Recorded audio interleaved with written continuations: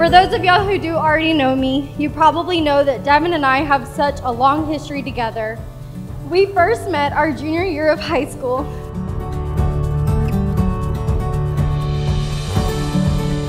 High school tends to add an extra layer of stress in our young adult lives that didn't always bring out the best in us. I am thankful to say that we both finally made it out alive and still together.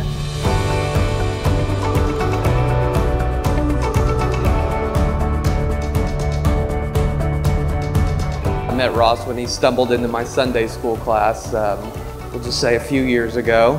From then we spent many nights playing pool and solving the world's problems.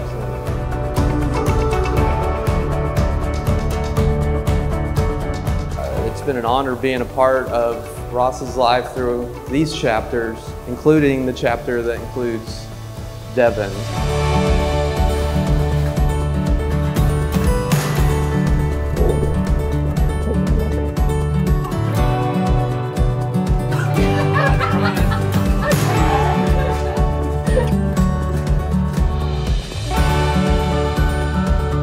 In all seriousness, these two could have not been more perfect for one another, and Devin herself could have not put it into better words when she once told me that Ross is the one thing that gives her anxiety, but also the one thing that can take it away.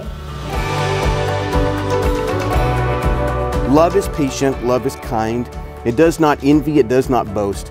It always protects, it always trusts, always hopes, and always perseveres. Love never fails.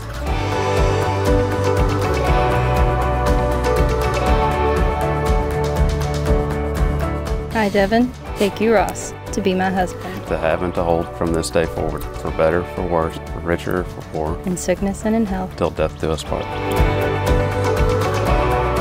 So by the power vested in me by the state of Texas and as a minister of the gospel, I pronounce you husband and wife.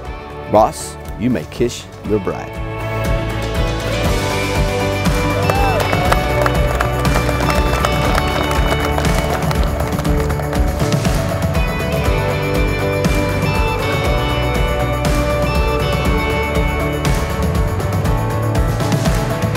If there was ever two people that were meant to be together through God, it was these two right here. You met the perfect man, just like your dad. May it be.